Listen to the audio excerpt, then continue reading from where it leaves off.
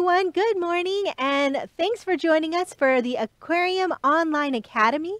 My name is Stacy, and we are coming to you from the Aquarium of the Pacific in Long Beach, California. Now, if you have any questions during our program, kiddos, make sure that you talk to your grown-ups because data rates may apply. But you can text us at the number right down here. It's 562-286-1838. Now, today we are going to go on an exploration to discover lots and lots of different things about animals. What we're going to do to begin is watch a video. And what I want you to do during this video is look for shapes, look for colors, and I want you to see if you can count how many of each type of animal there is. Now, there's going to be a lot of them sometimes, so do your best. Are you ready? Let's go.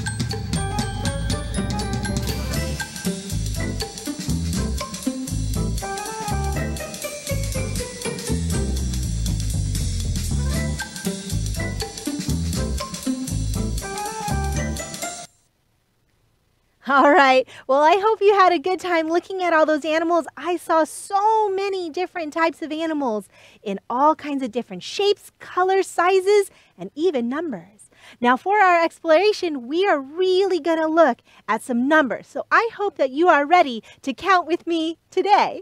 All right. Let's start with a turtle. Oh, there it is. How many turtles do you see? If you said one, absolutely. This is a sea turtle, and this sea turtle is hanging out kind of by itself. Now, most of the time, sea turtles really like to hang out by themselves.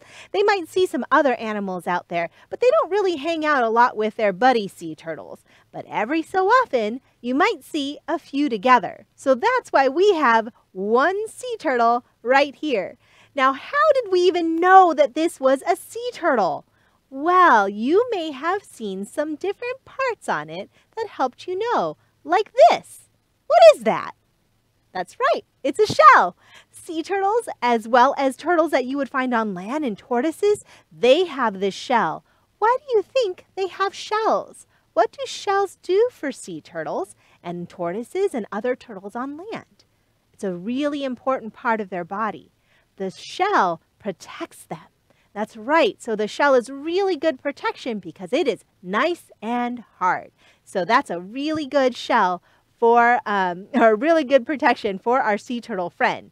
Now, I want you to look inside here. Do you see one sea turtle in this exhibit? I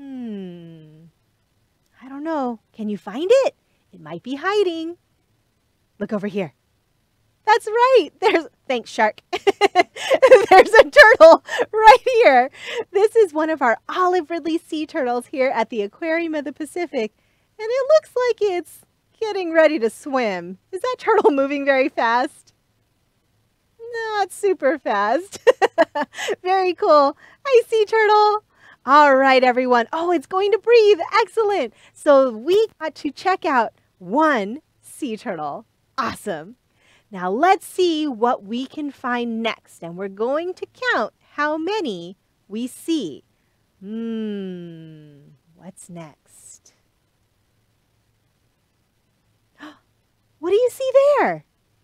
Those are birds. That's right. These birds are called horned puffins. And you know because right above the eye is a little feather like this that looks like a horn. That's how they get their name. How many horned puffins do you see in this picture? If you're saying 2, nice job. We have 1 and 2. 2 horned puffins. Now, horned puffins are found north, so kind of toward the top of the earth. And these are really cool animals. They have a lot in common with penguins, but penguins are found near the south part of the earth. So it's a little bit different. They kind of live in a different place. Now, these puffins, take a look at that beak. That beak is not huge, right? But it's a really special beak that helps them catch their food. Now, you might be wondering, what do they eat? Well, they like to eat fish. In fact, they eat lots and lots of little fish. And these little fish are pretty easy to catch when they hang out in schools. So all of these little fish hang out together in a big group that we call a school. And the birds actually dive into the water and swim underwater to catch these fish. And they've been known to catch 20 fish at one time. Can you imagine putting 20 fish in your mouth? That's pretty tough, especially when they're little like that. But they're so good at catching their food, the little fish, and their beaks are special just for that reason. So our really cool horned puffins, our 2 horned puffins, are great at catching lots and lots of fish. All right, let's move on to our next one. What do these look like? Fish. Now, these are not the fish that our puffins are going to eat, because these clownfish are going to be found where it's nice and warm. Now, how many clownfish do you see here? I see 1, 2, 3. 3 little clownfish. And these clownfish live in one little friend, the sea anemone. So all the little lines that you see there are tentacles from another animal called a sea anemone. Oh, there's a great picture of a sea anemone. And these sea anemones are animals. They look a little different because they don't have faces like fish do, but they are animals. In fact, that's its mouth. It has one mouth.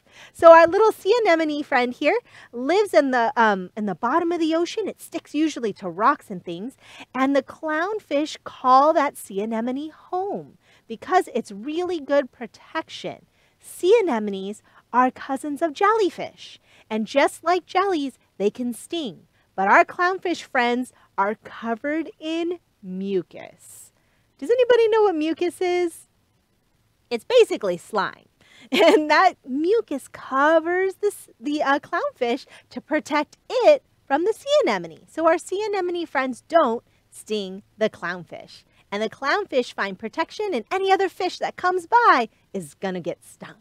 So it's really good for our clownfish friends. Now, again, if you have any questions, go ahead and text them to us. The number's right here, 562-286-1838. All right. So now we found our 3 clownfish friends. I wonder what's next. Wow, what are those? You probably know. That's right, it's a jelly. In fact, this one here is called a moon jelly. Oh my gosh, I see 4. Do you see 4 too? Right here. 1, 2, 3, 4. There's 4 little U's in the middle of the jelly. Those U's are their stomachs. Look at this. So I have my little jelly friend here, and my little jelly friend has 4 stomachs, just like the moon jelly here. 1, 2, 3, 4. 4. Excellent. Now, I do have a question coming in here. Oh, I actually have a happy birthday. Happy birthday, Mary. Thanks for joining us today. All right, excellent. So our jellyfish friends here have 4 stomachs. Now, you might be wondering why they need 4 stomachs. How many stomachs do we have? That's right. We only have 1 stomach. Sometimes I wish I had 4 so I can eat even more ice cream. But our jellyfish friends have 4 stomachs because they catch a lot of little things, and all those little things that they catch in their tentacles, as you can see down here, make their way to the very bottom in the middle, and that's their mouth. and then it can go into their stomachs. So it's really cool to see some of our jellyfish friends having 4 stomachs. Oh, this is a great picture of a jelly with very long tentacles. Now, it's really tough to see the stomachs on this one, but you can see all of those really long tentacles that they use to capture all of that delicious, tiny, tiny food that these jellies love to eat. Now, here's another kind of jelly called a crystal jelly. It's actually a very small jelly, but you can see all of those tentacles used to catch all of the little food that they like to eat. Very cool. Beautiful jelly friends. Okay, so we have done 1 turtle, 2 puffins, 3 clownfish, and 4 stomachs on a moon jelly. I wonder what's next. Let's check it out. Wow, look at all those sea stars. I see a lot of sea stars. In fact, all of these sea stars have 5 arms. Can you count with me? Let's try this one. 1, 2, 3, 4, 5. That's right. Now, I wonder if all sea stars have 5 arms. Shall we do this again? Let's try this one right here. 1, 2, 3, 4, 5. Excellent. So it looks like that one also has 5 arms. I even have a star model right here. How many arms do you see on this model? 1, 2, 3, 4, 5. Cool! So a lot of sea stars out there actually have 5 arms. And this is a good model. This one shows us exactly how many arms we see. Now, sea stars are really, really cool. What do you think they're doing? Look at this picture. Yep, they're just kind of sitting there. But sea stars don't always just sit there. They actually can walk around too. Now, they're maybe not the fastest walkers out there, but all of these sea stars that you see in here, with the sea anemone friends that we've already learned about, all of those sea stars can walk from place to place. And they might be looking for a place to hide. They might be looking for food too. So what's really cool is underneath them, they have lots and lots of little feet. And if you look here, this is actually a window, so it's really easy to see the underneath of a sea star. But underneath here, do you see all of those little dots? All of those little dots are their feet. And their feet are almost like little tiny suction cups, so they can stick to things like rocks and windows. And they also use them to walk around on the ocean floor. Very cool. All right, so now we know sea stars have 5 arms. Okay, well, I think, oh, we have a couple more questions that just came in. Avery asked, how can the anemone see its food? That's such a good question, Avery, because we found out that they don't have faces, right? Take a look. Does anybody see any eyes? I don't see any eyes either. Sea anemones don't have eyes. And they actually don't even need to see their food. It's pretty interesting. Instead, if anything touches them, they close. And then they bring the food from their tentacles into their mouth, just like that. So, whoop. So it's just kind of a reaction. So if you were to touch one, it would close. And if you were food, it would eat it. Since you're not food, it'll just open up again because it will sense that you're not food. So they're pretty interesting. Great question. Okay, Giove asked, why was the tail of the clownfish flipped? Ooh, let's go back to this clownfish video. Take a look. It looks like it's a little flipped, right? Well, it's because this was a clownfish in action. This clownfish was actually swimming a little bit. And if you take a look at their tails, they look like little paddles, and the paddles move side to side. And that's how they push themselves through the water when they're swimming. So this one here was probably in the middle of a side to side when the picture was taken. But good question. All right, and then we have Miguelito, who asked, do jellyfish sting? Yes, they do. In fact, do you remember how we said that the sea anemone stings? Jellies and sea anemones are family. They're cousins. And so they do sting. These long tentacles here have stingers on them. And the stingers they come out when you touch them. So if you were to touch the tentacle, the stingers would shoot out. And then that would probably hurt. Now, not all jellies can hurt us as people because we have skin on our fingers that is good protection from a lot of things. So this moon jelly here is a kind of jelly that has a sting that's very, very small. It's really weak. And so when we touch them, you actually don't feel a sting. But if you were teeny tiny plankton food that they like to eat, then you would get stung. So that's a good question. Jellyfish do sting, or sea jellies do sting, but we may not feel all of them. That being said, if you ever see a jelly and you don't know what kind it is, I probably wouldn't touch it. But here at the Aquarium of the Pacific, we have a whole pool of moon jellies. And since we know they're moon jellies and that our skin protects us, you can actually touch them and feel what a jelly feels like. They're pretty interesting. All right, Elvis asks, are jellyfish dangerous? And it depends on the jelly, Elvis. So we were saying that some stings are stronger and some are weaker, like our moon jelly friends here. So the stings that are really strong can be dangerous for people even. But I think if you were food for a jelly, it would probably be dangerous altogether. So yes. All right, so it looks like we have a few more questions coming in.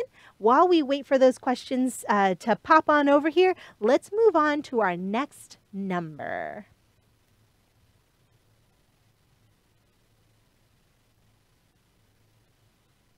Here it comes. Oh, very cool. These are called garden eels. How many garden eels do you see? Well, let's count them together. I see 1, 2, 3, 4, 5, 6. Whoop, there it is. 6. We have 6 garden eels. Oh, I feel like I'm in the way. So these 6 garden eels are really, really fun. They're actually eating. You can see their food floating around in the water, and they're eating their food. Maybe we can rewind it so we can watch how they eat.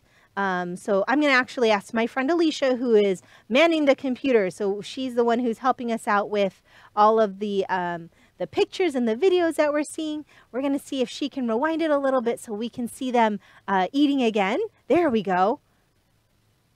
So these garden eels, they bury themselves in the sand, and when they are scared or maybe a fish comes over them, they can completely go under the sand.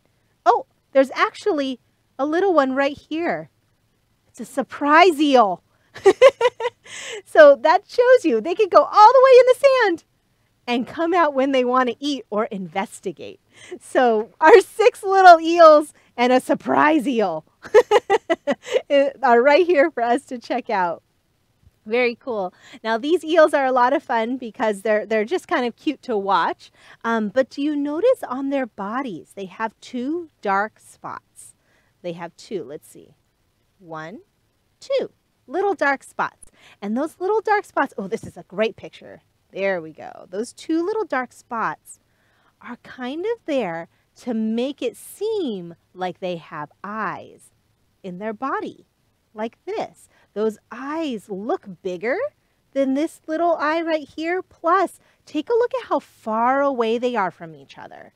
So if you're a big animal, your eyes are going to be far away from each other. If you're a little animal, your eyes are going to be close. So this makes it seem like this eel is much, much bigger. It's a big animal. So that way, maybe a fish that sees a medium-sized fish won't try to eat it because it's going to say, oh, nope, that's too big for me. Moving on, I'll look for something else. So this is really a really good way to keep themselves protected, having pretend eyes, also called false eye spots. Excellent. So these little eels are a lot of fun to watch, but they also have really cool parts of them that helps them survive out there in the ocean.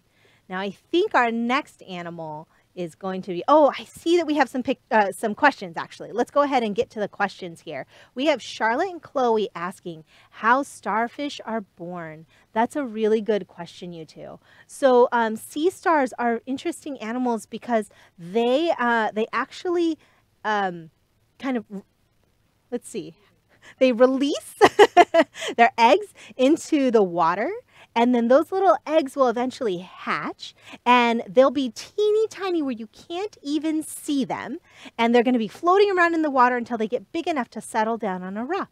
But even then, they're so little that we can't really see them. So that's one of the interesting things about sea stars. They aren't really born. They more like hatch. All right. And then we have John Francis asking, how many sea anemones live at AOP? Oh my gosh, that is a really tough question to answer. We have a lot of sea anemones. In fact, in this picture alone, I think I see 5. We have the one over there that the fish is pointing to. 2, 3, 4, 5. And that's in this one exhibit and just a small part of this exhibit. So a lot is probably my best guess. And then we have what do starfish eat? Asked by Elvis. Stars eat whatever they can catch. Remember how we said they're kind of slow moving? So they're just going to crawl along the ocean floor, and if it's something they can catch, like that seafood, they'll eat it. Now, most of the time what they're eating is stuff like shellfish, so like a clam. Because clams don't really move very fast, and they have 2 shells and they hang out. Stars are strong enough that they can actually open up that shell, but they can't open it all the way. So they open it up just a little bit, and here's the interesting part. Some stars are known to make their stomachs come out of their body. And the stomach goes between the shells, and it makes a clam smoothie, and then they suck the stomach and the food back inside their bodies. It's a little bit weird, but it totally works for them. I'm glad that we don't do that because pizza parties would be really weird. But it works for stars. It makes it a whole lot easier for them to eat their clam food. And then Elvis, oh, we already did that question. All right, thanks so much. Okay, so let's move on to our next number. We just did 6 garden eels. Now it's time to look at a shark. Well, I only see 1 shark, but I do see a lot of fins on this shark. So let's count the number of fins together. 1, 2, 3, 4, 5, 6, 7. That's right. Sharks have 7 fins, and these 7 fins help them to swim.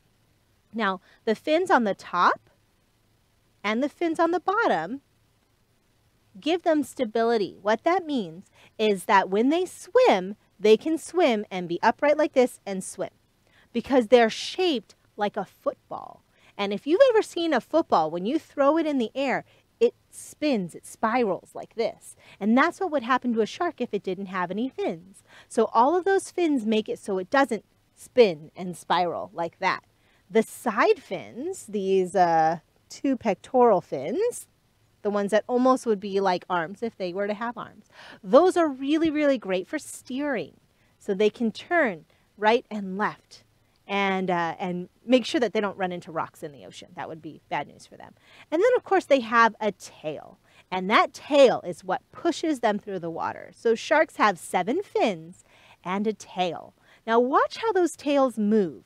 What are they doing? Are they going up and down, or are they going side to side? That's right, they're going side to side. And that movement, side to side, pushes them through the water. Excellent job, everybody. So now we know that sharks have 7 fins and a tail.